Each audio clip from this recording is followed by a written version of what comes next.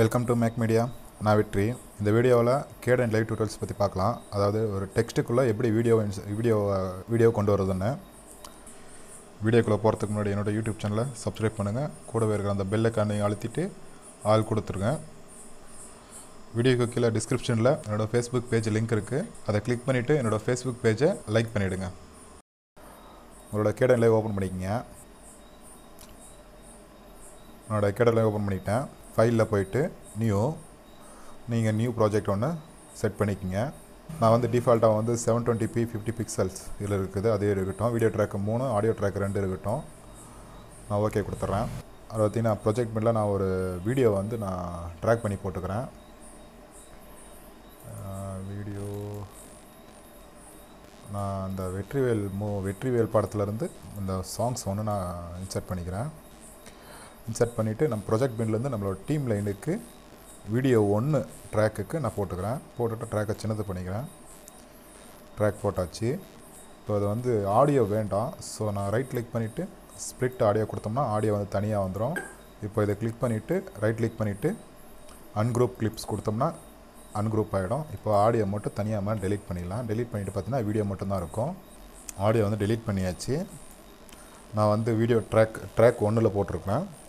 இப்போ ப்ராஜெக்ட் பின்னில் வந்துடுங்க. ரைட் கிளிக் பண்ணிவிட்டு ஆடட் டைட்டில் கிளிப்பு போயிடுங்க. அப்படி இல்லைன்னா ப்ராஜெக்டில் ஆடட் டைட்டில் கிளிப் போயிடுங்க. டைட்டில் வந்து நான் சம் டெக்ஸ்ட்டை வந்து டைப் பண்ணிக்கிறேன்.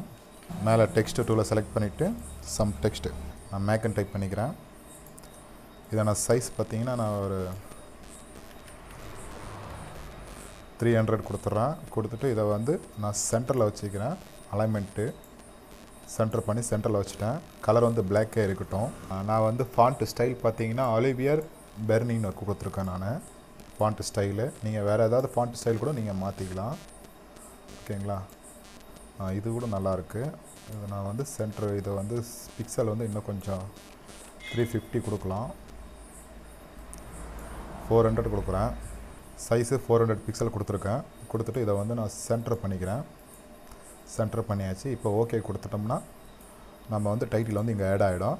இதை ஜஸ்ட் ட்ராக் பண்ணி நம்மளோட டீம் லைனில் வீடியோ ட்ராக் 2ல் நான் இன்சர்ட் பண்ணிக்கிறேன். இன்சர்ட் பண்ணிவிட்டு இது வந்து ஒரு 10 செகண்டுக்கு, அதாவது இது பார்த்திங்கன்னா ஒரு 5 செகண்டுக்குள்ளே தான் இருக்குது. இதை நான் வந்து ஒரு 10 செகண்டுக்கு நான் ட்ராக் பண்ணிக்கிறேன்.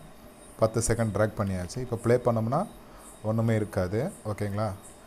இப்போ நம்ம வந்து டெக்ஸ்ட்டு ட்ராக்கை கிளிக் பண்ணிவிட்டு மேலே எஃபெக்டில் மேலே சர்ச் பாலில் ஆல்ஃபா ஆப்ரேஷன் இருக்குது பார்த்தீங்களா? ஆல்ஃபா ஆப்ரேஷனை ட்ராக் பண்ணி நம்மளோட அதாவது டைட்டில் ட்ராக்குக்கு இன்சர்ட் பண்ணிவிடுங்க. இன்சர்ட் பண்ணிவிட்டு டெக்ஸ்ட் ட்ராக்கை கிளிக் பண்ணிவிடுங்க. கிளிக் பண்ணிங்கன்னா ப்ராப்பர்ட்டியில் ஆட் பண்ண எஃபெக்ட் ஆல்ஃபா ஆப்ரேஷன் இருக்கும். அது கீழே பார்த்தீங்கன்னா இன்வெர்ட்ன்றது செக் பாக்ஸ் வந்து அன்செக்கில் இருக்கும். அதை வந்து செக் கொடுத்துருங்க. செக் கொடுத்ததும் பார்த்தீங்கன்னா டெக்ஸ்ட்டுக்குள்ளே நம்ம வந்து வீடியோ வந்து இன்சர்ட் ஆகிடுச்சு. இப்போ வந்து நம்ம ப்ளே பண்ணி பார்க்கலாம். டேப் பட்டனை ப்ரெஸ் பண்ணோம்னா ப்ளே ஆகும்.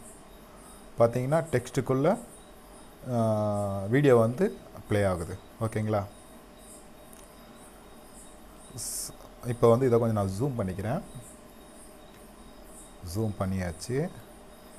இப்போ நான் வந்து வீடியோ வந்து 10 செகண்டுக்கு நான் போதும். ஸோ அதனால் வீடியோ வந்து 10 செகண்டு ரேசர் டூவில் செலக்ட் பண்ணிவிட்டு 10 செகண்டுக்கு நான் கட் பண்ணிக்கிறேன்.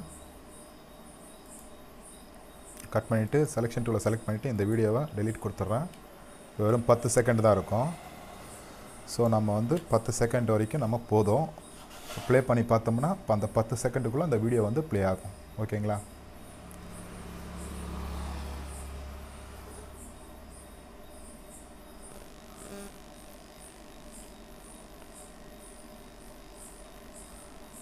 ஓகே, ப்ளே ஆகிடுச்சு.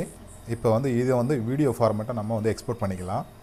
ப்ராஜெக்ட்டுக்கு போங்க, ரெண்டர் கொடுத்துருங்க. ரெண்டர் கொடுத்து இந்த ரெண்டர் விண்டோவை கொஞ்சம் பெருசு பண்ணிக்கலாம். ஓகே, பெருசு பண்ணியாச்சு. நான் முதல்ல அவுட்புட்டு எங்கே சேவ் ஆகணுன்றதை முதல்ல செலக்ட் பண்ணிக்கணும்.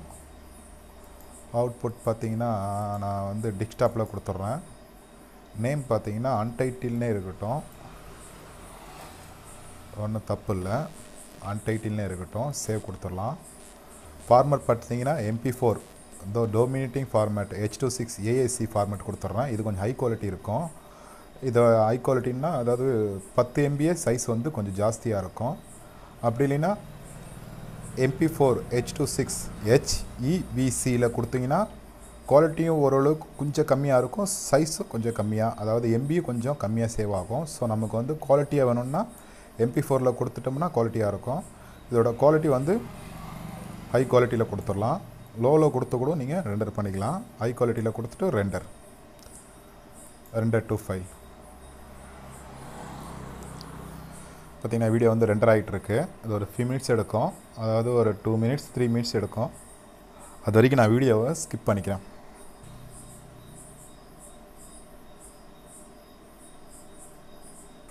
வீடியோவை ரெண்டர் ஆகிடுச்சு, 1.5 நிமிஷம் எடுத்துருக்கு. இப்போ வந்து நம்ம இதெல்லாம் க்ளோஸ் பண்ணிக்கலாம்.